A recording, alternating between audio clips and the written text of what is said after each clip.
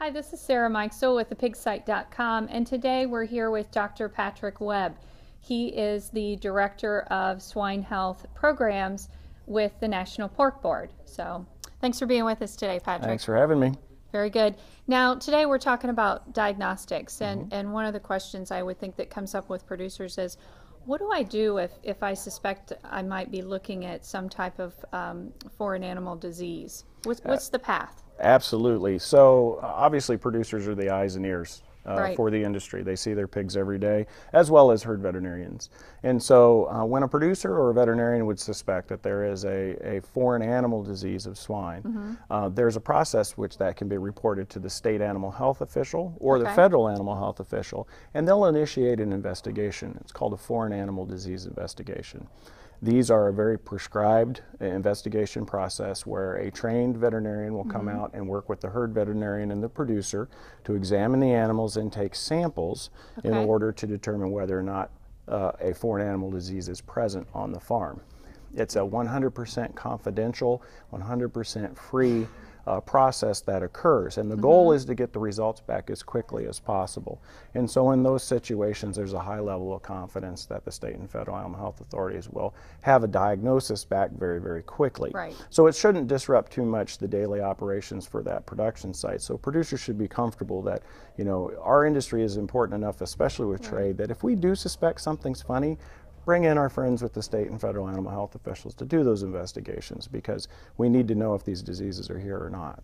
Very good. So that first step is call your veterinarian? Yeah, absolutely.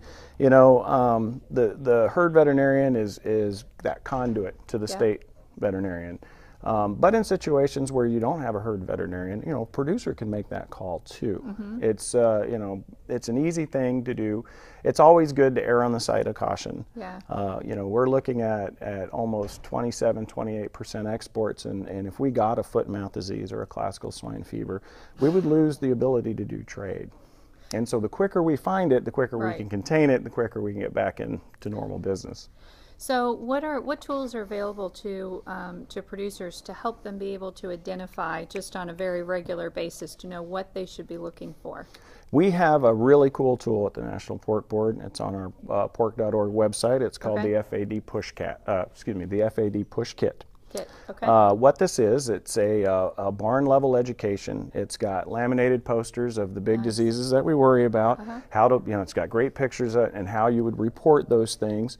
And then it also has some fact sheets on, you know, for preparedness. You know, what can you do to prepare yourself for these events? What should you do if you hear there is an outbreak? And so that FAD Push Kit is free to producers. They can get it off of pork.org at our pork store.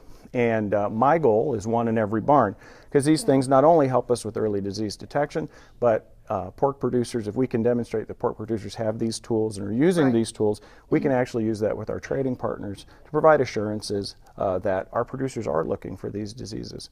So it's a great tool not just for the owner of the operation, but for all those farm workers that are passing by it every day. Absolutely. You know, it just keeps it fresh in their mind. They see something, they go, you know what, I saw that on the poster, maybe we need to talk to the vet. Very good. Awesome. All right, great. Thank you so much for the information today, Patrick. You're welcome. Very good. This is Sarah Mikesell with thepigsite.com.